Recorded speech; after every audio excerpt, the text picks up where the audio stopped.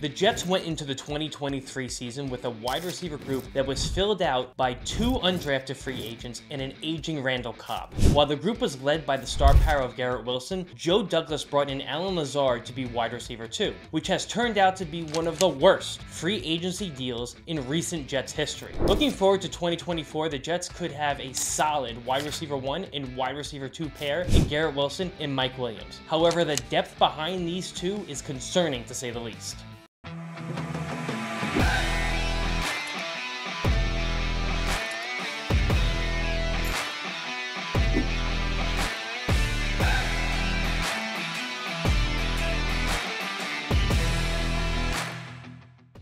We know Xavier Gipson is a talented return man, but I don't see a world where he could be getting meaningful reps at wide receiver 3 in this Jets' new offense, especially with Lazard still being on the roster. I think the Jets need to find their wide receiver 3 or 4 in a late round draft choice. While there's still a chance the Jets could take a top wide receiver or Brock Bowers at pick 10, I think they will look to get another receiver in the later rounds. The draft class of 2024 is loaded with talented offensive linemen, quarterbacks, and wide receivers. Because of how much attention the big names are getting in this class, there is a good chance some talented receivers fall back into the late rounds and beyond.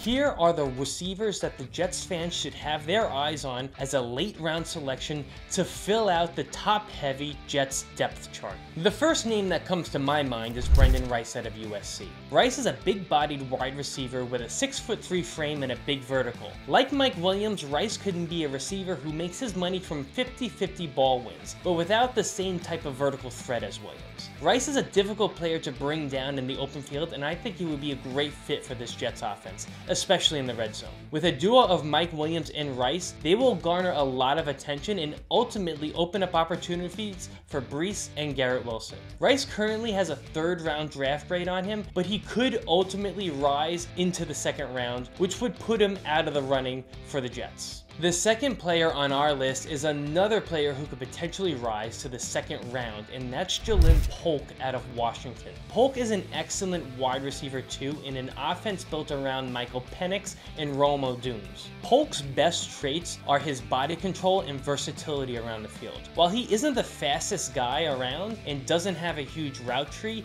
he may be a good fit for the Jets simply because of his versatility at each position. Next is a player who could undoubtedly become a future fan favorite based on his sheer size alone. 6'7", Johnny Wilson is a massive wide receiver out of Florida State. Another guy who was comfortable in a secondary option role in an offense that was led by another potential top 10 pick, Keon Coleman. I described Brenden Rice as another Mike Williams for the Jets offense, but Johnny Wilson truly fits that build and provides a deep ball threat. Wilson is an athletic freak who will be able to overpower a lot of DBs based on his size alone, but he lacks the ability to separate at times. Based on his skills as a blocker, his massive frame, and his big play ability, Wilson is one of my favorite prospects for the Jets in the 2024 draft. Thinking about defenses trying to cover the size and big playability of Johnny Wilson and Mike Williams could leave teams trying to cover Garrett Wilson with their nickel. That trio would be a major problem for most defenses in the NFL. A potential sleeper pick for the Jets is Bub Means out of the University of Pittsburgh. Means has been slowly rising on draft boards over the last few months. Pitt was an unimpressive offensive team this season, but Means was a standout on that team. Means does a great job running the ball and is another yak monster, just like Brenden Rice. But he has a limited route tree, and his transition from a pretty limited Pitt offense to an NFL offense may prove difficult at first. This means that he may be too raw of a prospect to fit in the role that the Jets would need him to be in the upcoming season. My final prospect kind of breaks away from these X-type receivers that we have been talking about, and that's Christian McCaffrey's little brother, Luk McCaffery, out of Rice University. McCaffrey is a slot receiver who excels in deep routes and has great body control. He is good at catching difficult contested passes and then transitioning to a super strong runner. The Jets' current roster lacks a slot receiver, which could change as Xavier Gipson develops this season, but McCaffrey could prove to be the successful slot receiver that the Jets need.